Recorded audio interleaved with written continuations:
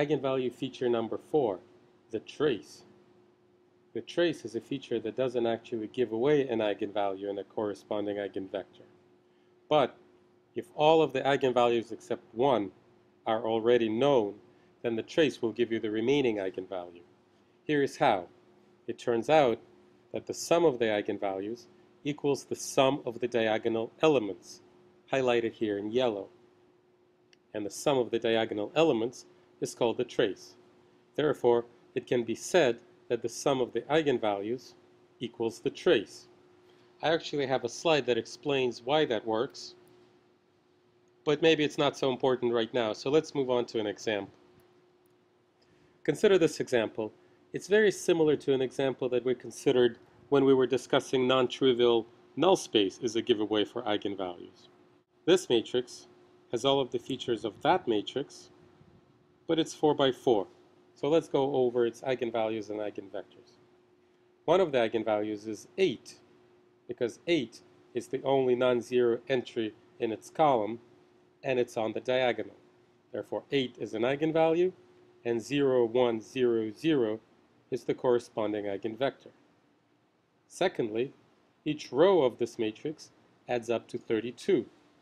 Therefore, 32 is an eigenvalue of this matrix, and 1, 1, 1, 1 is the corresponding eigenvector. The next feature is the non-trivial null space.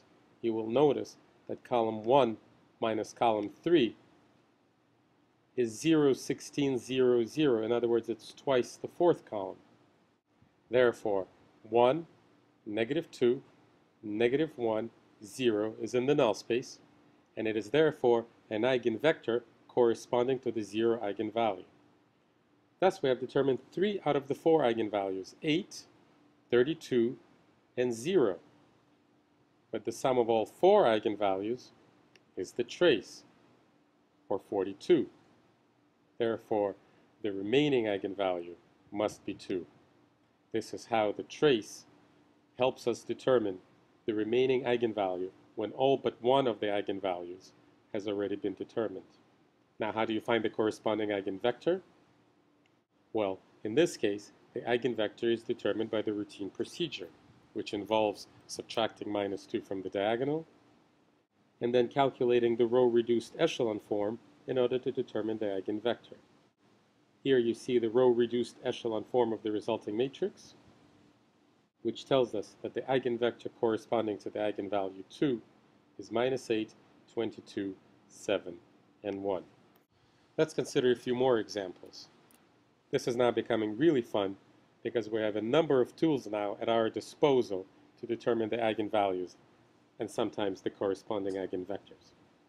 For example, in the first 2 by 2 matrix, one of the eigenvalues is 4 because each row adds up to 4, the corresponding eigenvector being 1, 1.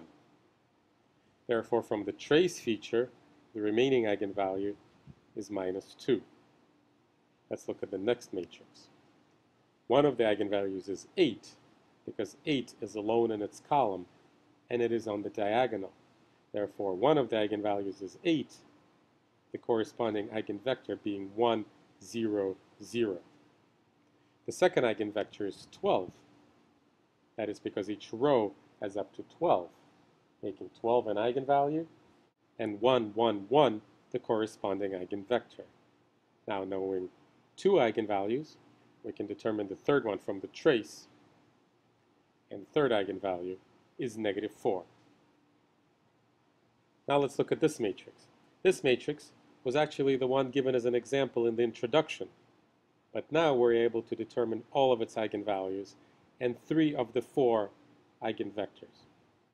One of the eigenvalues is 6, because 6 is alone in its column, and it's on the diagonal. The next eigenvalue is 0, because this matrix is actually singular. You will notice that the second column is the average of first and third, so same feature in a different matrix. Therefore, the corresponding eigenvector is 1, negative 2, 1, 0. You will also notice that each row adds up to 10. Therefore, 10 is an eigenvalue, and 1, 1, 1, 1 is the corresponding eigenvector.